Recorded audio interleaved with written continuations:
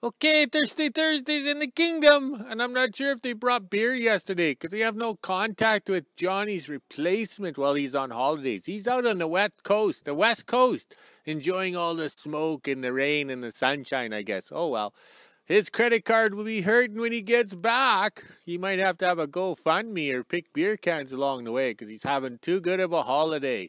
All right, this morning at 8 o'clock. Yeah, I got up at 6 for a pee and then I forgot to mark everything down, eh? Okay, it's 8 o'clock this morning, plus 11 Celsius, but feels like plus 10. Yes, and the yo-yo scale, plus 52 Fahrenheit, but feels like 50. Oh, yeah, those are some high numbers. Sounds impressive, just like drinking Bud Light. Okay. Yeah, last night it rained at 1 o'clock in the morning. How do I know it rained? Because I have a tin roof on the house. Yeah, tink, tink, tink, tink, tink, tink, tink. Oh, it was a nice rain all night. As you can see, the ground is kind of dry because it's absorbed it. Yeah, just like them farmers, it absorbed it. Yes, it was a nice farmer's rain. It was nice, just nice tinkle tinkle on the roof, whatever. Oh, it was so relaxing. I had my window open slightly. Yes, but it's chilly. Yes, yesterday we finished up after working hard and then went in the house and finished a video and basically fought with the iPod to transfer the pictures onto the external drive. Yes, it was having issues. So Miss iPod wasted, 4 hours of my life. It was unreal. Yesterday I couldn't make long videos because I didn't have any memory space on the iPod, not up here, okay? All right, it's always fresh up here because it's what I learned today I forget, so there's lots of memory space. Okay, all right, the breeze is getting up. I don't know. All right, look at the cats. Yes, oh yes, this Kansas V-plow, it came from Kansas. A fellow there, his name is Oren Stevens. Yeah, Stevens. I think it's Stevens. It was painted on the V-plow. But it was in Kansas, this blade, this V-plow. So to get it to Canada, they cut it in half. Yeah. So in 2004, it showed up in Canada. So I went south and picked it up and brought it up. And then I had to weld it back together. I don't know if we can see the welds, but I'm a good welder. See, I did it uphand. Okay. So it took me quite a while to get it to fit the D69U known as the Bismarck, because the blade or the V-plow is not for that cat. So thought was required, plus beverage, okay? All right. Oh, there's a breeze. Okay. We moved everything around here. So everything's getting laid out on the gravel pad as if we're going to do filming or something. I don't know. We're just trying to line stuff up so the yard looks organized. Yeah, for my estate auction. Don't ask me the date because I won't be there. Okay, if you guys figured it out. All right, there's the ramp boat. We parked it there. Yes, it's a petroleum tank like the tank sheds, and we built a boat. Yes, it was 4 days of heavy drinking. We came up with a boat, and then we took it out on Reindeer Lake and put it in storage on the bottom of the lake for 7 years. That's a minor detail. We got to do a video on that when I'm sober. Okay, over here, we're getting stuff organized. Yes, Thor the plow truck is still here because Sir Rodney doesn't need the $10 commission. Yes, just like Geddy Lee from Rush, he doesn't need the $10 right now. But maybe next week he might. So hopefully the sale of the Thor the plow truck goes through. If not, we're going to pop the blades off and then use it as a dump truck around the kingdom because we want the yard smoothed out. Yes, smooth. Just look at that.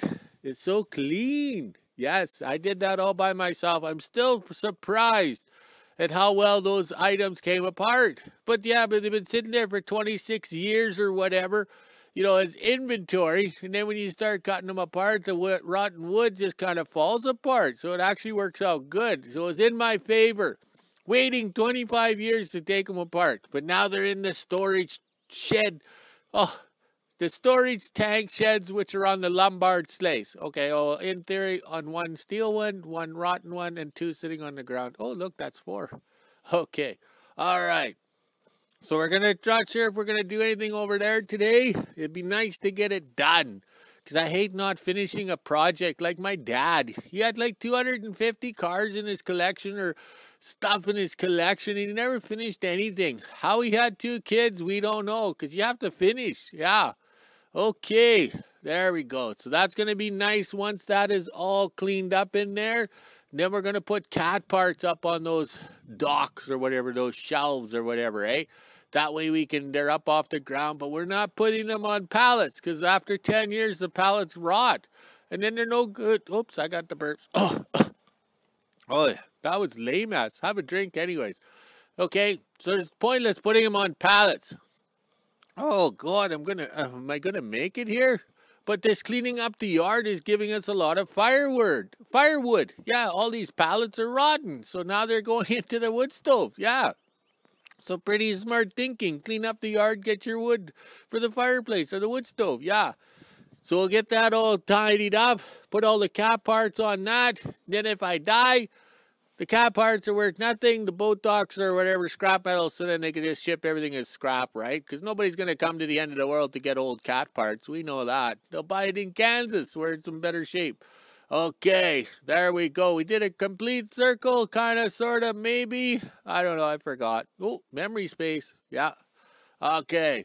All right, let's get to work and do something today. Well, not sure yet. We're having a hard time waking up this morning because when it's raining, we have a hard time waking up because when it's sunny, we want to work, get things done, but when it's raining, it's like we're in snooze mode. Yes, and the staff is a little stiff and sore from shoveling all that sand, but she did it.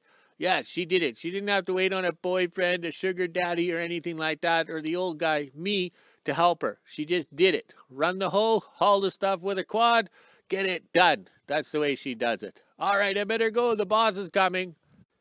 Okay, it's a rain day in the kingdom, but we have to keep working. I should be in the house doing paperwork or on the computer or working on the 25th book or something, but getting the yard clean and organized. Plus, I have a mess here like you wouldn't believe, so working in a drizzly rain will work out good. And even I put on a fresh layer of duct tape onto my shoes so the plasma cutter doesn't eat them. You know, they're expensive at $15 now at Walmart. They used to be $5 10 years ago. All right, let's get to work. The staff is doing laundry today, so she'll be doing the household items instead of out here enjoying the weather with me. Okay, lunchtime in the kingdom. Flag exercise is relaxing. There's not enough breeze to chase the sandflies away. I don't know if you can see them in the screen here in front of the camera. They're just buzzing around. I got the bug off on, or better off of the F off, trying to keep them out from under my glasses, in my ears, under my hat, and in my face. But we were able to cut up this here. So it's going to rain, plus getting the water hose out to kill some of the smoke here attracts them. They're just unreal. That's why people don't like coming up here, especially. And I didn't even put speed stick on today. All right, I'll try and walk and talk. Over here, we have all the ski runners. Look at that. They're all lined up for when we do a production run for the next generation of skis. Probably not in my lifetime. Oh well, let's go have some lunch. Okay, this is a homemade sleigh or a bushmade sleigh because it's kind of parts and pieces put together. All right, one of the drawbacks is it's not a skinny ski. Somebody made, how would you say, a ski runner that's a little too wide. Okay, so both of them are the same. And also too, oh, a little breezy here. They put the pivots up top here, okay? But also too, it goes to show that the chain or the cross chain or the power to the sleigh is not through the skis. Like they don't pull on the skis here. This chain here goes back to the bunk. Okay, back there. All right, so that's what you're pulling on, not the skis, okay?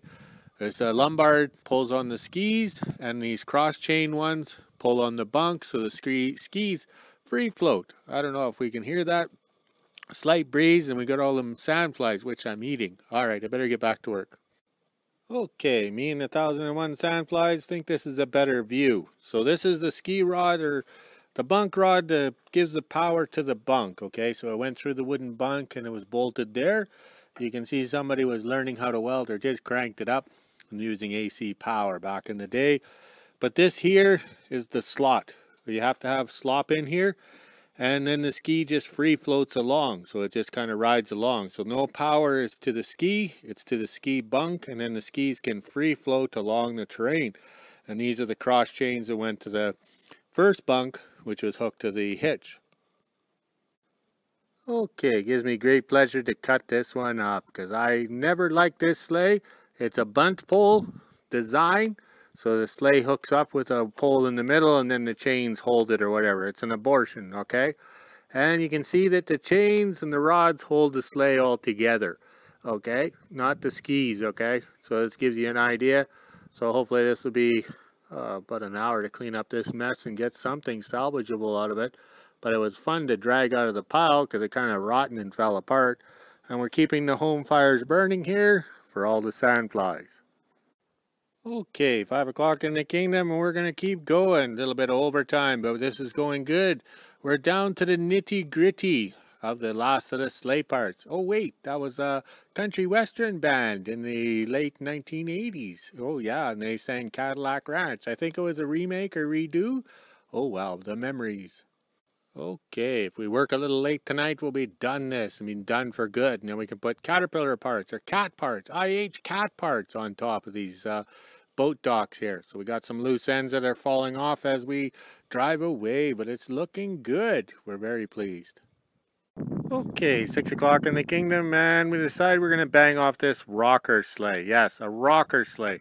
They're rare up here, but it's a nice design of the rocker going back and forth, except for the bolt holes kind of take up all the material out of the bunk or whatever, the wooden bunk.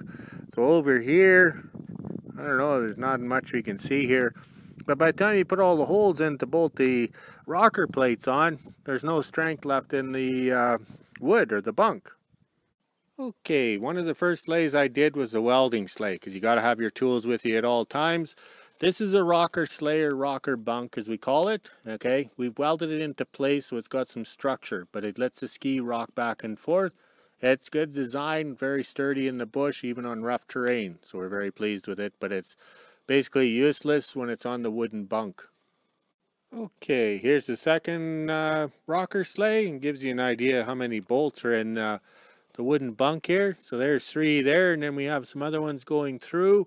So there's not much strength left when you start putting too many holes in it. So when it goes, it kind of breaks apart really quick. But this sleigh is well worn out, as you can see by the ski runner here.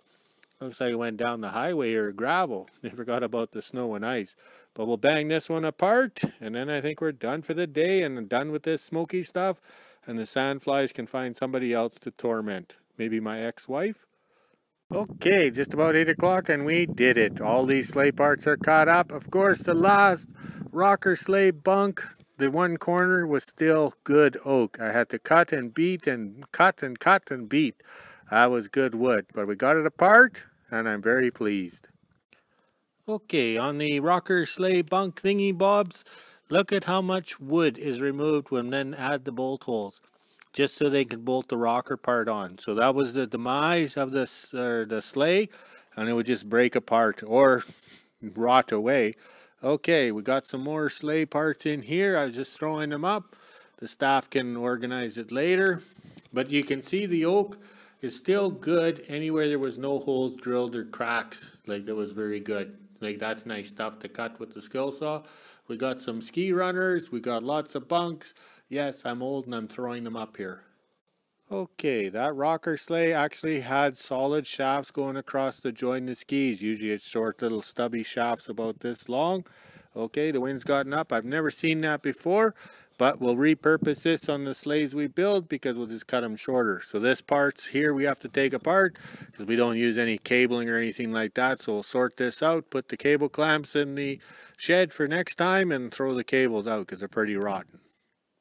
Also, too, we'll be leaving the garden hose out, strung out, because if I'm out, look on the cameras and I see some smoldering happenings out here, I can just run out in my jammies and water it down real quickly, so we don't have a fire. Like in WHO-ville last night, the kids set another garage on fire, so that's 3 in 3 weeks. They got running pretty good.